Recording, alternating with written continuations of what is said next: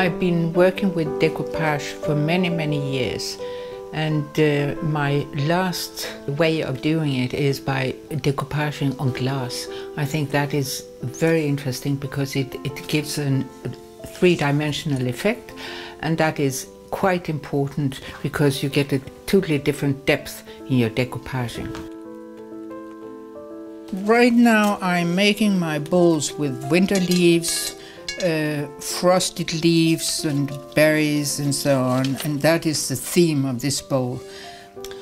What I do is I just put it on with some angel tape. Then if I decide that it's good, then I start gluing the things on, but I glue them on the back side.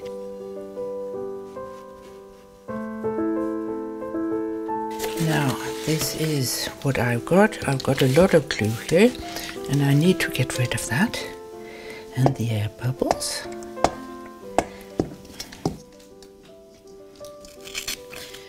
What I'm doing now is I'm cutting up because I've got too much paper, as the paper won't bend just like the bowl.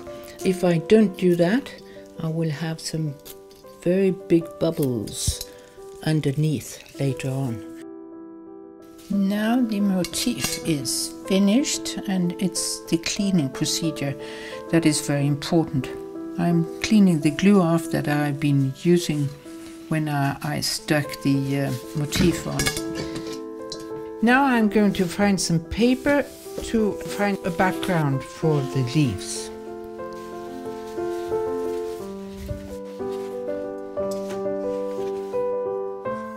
Terribly boring.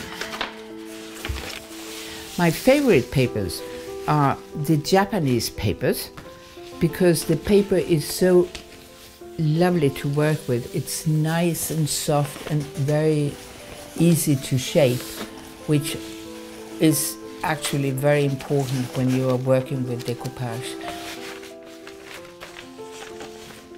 I think it's this.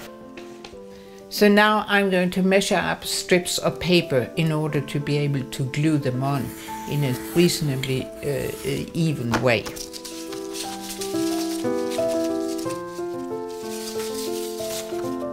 Decoupage is a very old form of art, and is called the poor man's art because the poor man didn't have the possibility of buying real artwork. So what the poor men and women did was to put cut-out cuttings and making their own kind of artworks.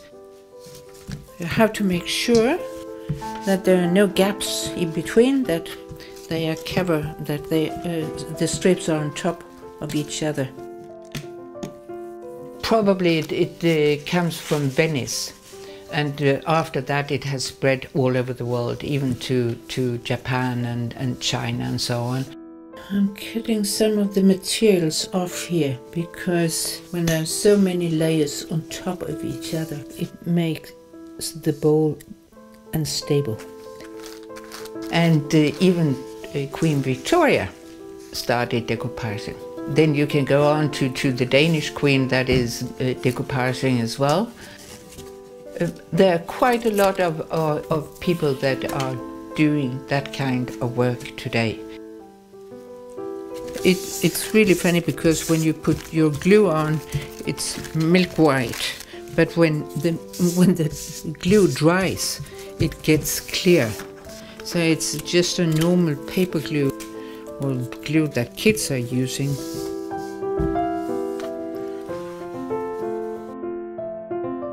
Now I'm going to just put some glue on because you can see there are some little holes here, and I want to make sure that they are covered with some glue as well. It seems to be steady. That's good. Okay, so I can leave it to rest now until tomorrow. I've chosen this paper to go on the outside of the bowl because I think it looks harmonious, it goes very well with the inside, and I also think that it's going to go very well with the motifs that I'm going to put on later on. This is wrapping paper for gifts. Thin and bubbly and very easy to work with. So you can use all kinds of paper.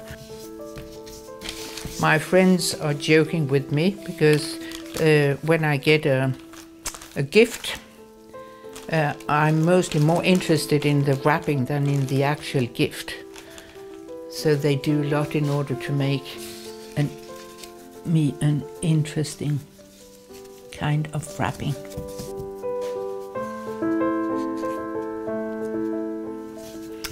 Okay, so I will leave this one to dry now before I put my motifs on.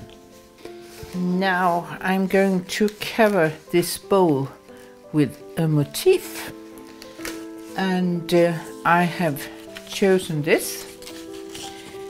The most important thing when you cut is not to leave any white around your motif, because that will stand out later on, and especially in the inner side of the bowl, but even on the outside. So cutting is very important. It's key to any kind of decoupage.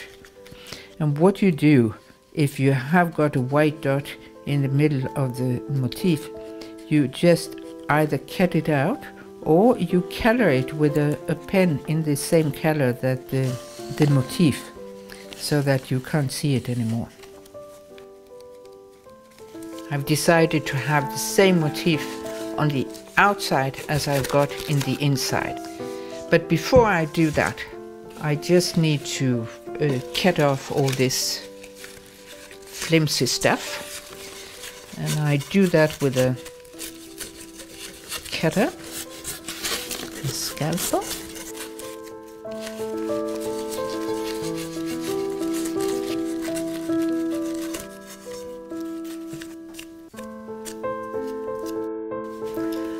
Now I'm gluing the paper at the edge in order to be sure that it doesn't open up, because later on when I'm going to varnish this thing, I need to know that the paper is really stuck to the bowl.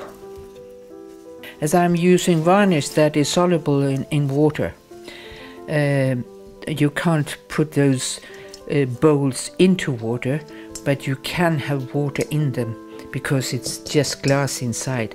But of course you have to make sure that your pattern is sticking onto the bowl. I think it's okay.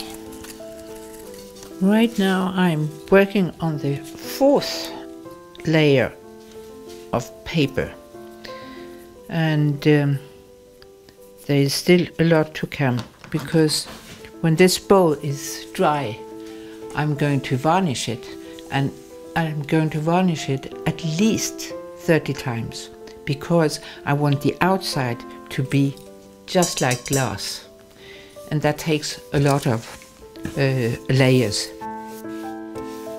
And you have to let the varnish dry at least 24 hours before you put the next layer on. So this process is really very long.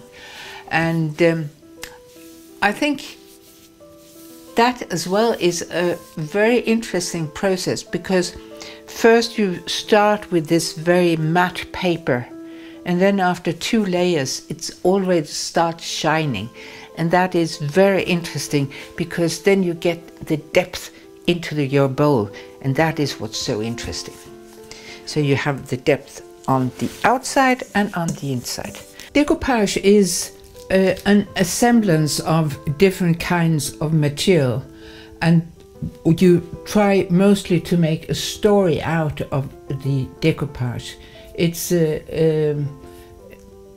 important that there is a story behind it, in my opinion. And to start a glass vase that is really see-through and end up with something like this, I think that is really satisfying.